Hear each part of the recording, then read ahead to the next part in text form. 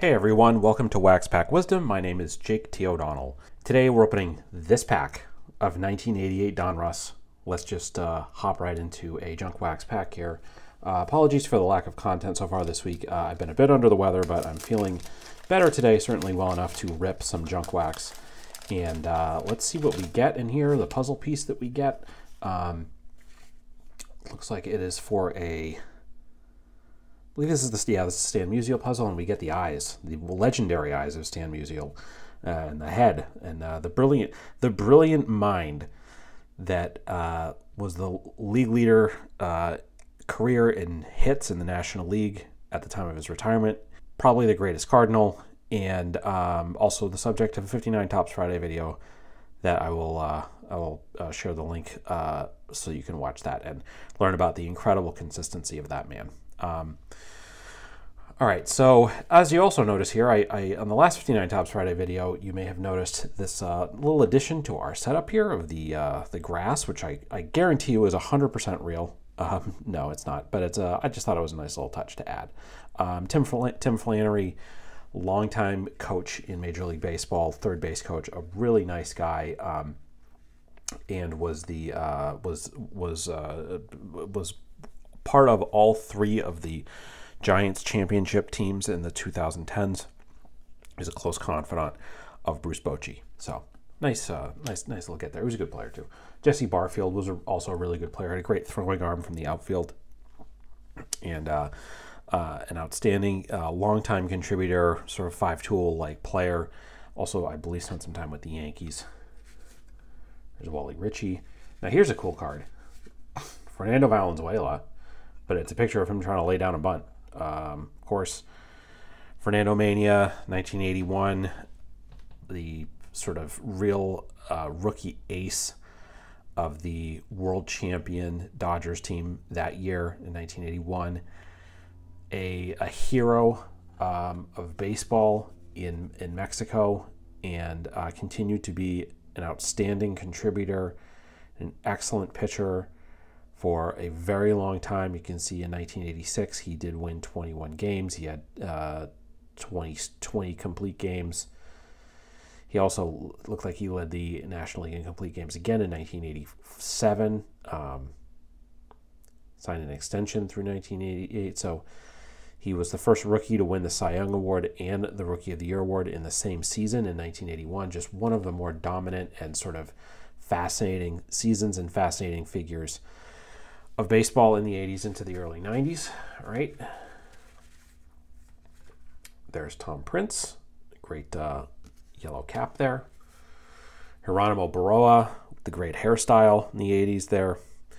Diamond Kings, Hall of Famer, Alan Trammell. The next card is a little stuck to it. Oh, we got another Hall of Famer right after him, but there we go. Very nice. The Diamond Kings, Alan Trammell, extremely underrated. Finally, rightfully got into the Hall of Fame. Had certainly, in my opinion, the statistics for a shortstop to be in the Hall of Fame. Should have been first ballot, in my opinion. A steady player, a role model type of guy that I tried to model my own game after as a kid. Just did everything well, and was a 20+ year contributor to a lot of great Tigers teams. Formed a really famous double play combination with Lou Whitaker, who should also be in the Hall of Fame. He's like close to the top of my list of guys who deserve to be in the Hall of Fame that aren't in it. And big fan of Alan Trammell. Of course, is on the rookie card with Paul Molitor that I have up in my display here. For the second time Diamond King, having first been crowned in 1982. I believe 1987 was like basically his best statistical year. 343, 205 hits, 109 runs, four-time All-Star. So he's definitely was one of the key marquee players of that era. Speaking of that, there is Ozzie Smith, one of the best defensive shortstops ever. I feel like we've maybe pulled his card on the channel previously, but somebody else that you could look up to and watch as a defensive star. Just the Wizard of Oz, a one-of-a-kind type player, a Hall of Fame talent. Certainly offensive numbers are not as good as many others, but he's just one of those guys that his defensive prowess just overrode everything. and certainly is a deserving Hall of Famer and such a great player. Was traded from the Padres to the Cardinals early in his career. He spent the rest of his career there. As you can see, not much power. He certainly did steal bases. Obviously, he was a big part of those Cardinals teams that were fast with Vince Coleman and Willie McGee and others, the Whitey Herzog teams. But there you go, another Hall of Famer there with Ozzie Smith. Here's the brother of a Hall of Famer, Billy Ripken, who has a much more famous 1989 Fleer card, or 88. I can't remember which year it is off the top of my head because of an error. It says fuckface on the card. I'll just say that. John Smiley, there you go. And then we got another Hall of Famer, none other than George Brett, who, by the way, it is George Brett's birthday today on the day that we record this. So happy birthday to George Brett. He's listed as a first baseman here at this point, but not, certainly was best known for all of his years at third base. We've pulled a lot of George Brett cards on the channel here. I think that I was just reading in Joe Posnanski's Why We Love Baseball book about the Pine Tar incident, and how the guy just, like, he played so hard, he worked so hard, he was such a competitor, he wanted to beat everybody, and there's some interesting things about his life, about the relationship with his father, and there was a documentary on MLB Network recently that I still need to watch, but George Brett, really fascinating figure. So again, more life, happy birthday to George Brett, and of course, hope he doesn't eat the crab legs tonight. Okay, Dwight Evans. Speaking of guys that should be in the Hall of Fame, again, we pulled a lot of Dwight Evans cards on this channel. Just such a phenomenal all-around player, the best right fielder of the American League in the 1980s, and a great mustache to boot. Recently, finally got his rookie card, 1973 Topps, and the guy should just be a Hall of Famer. One of the most consistent, best outfielders in baseball throughout the 80s and from late 70s into the 80s. He should be in the Hall of Fame. That's all I gotta say. Guys who are maybe close to being Hall of Famers, but not quite: Dave Concepcion, the great shortstop of the Big Red Machine.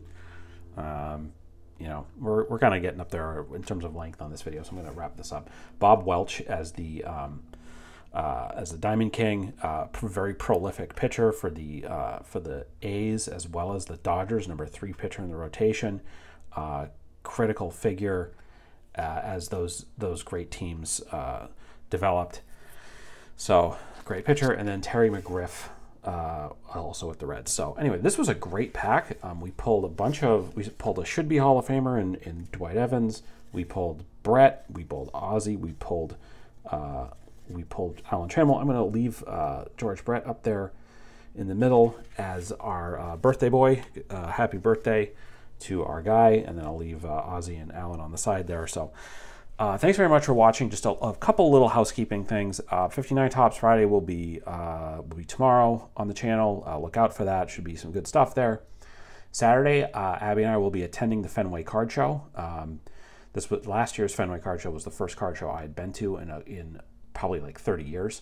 So we're really looking forward to that. We're hoping that the weather is okay, because usually they do let you go out into the stands, or at least they did last year. Hoping to be able to get some content out there, maybe do some rips.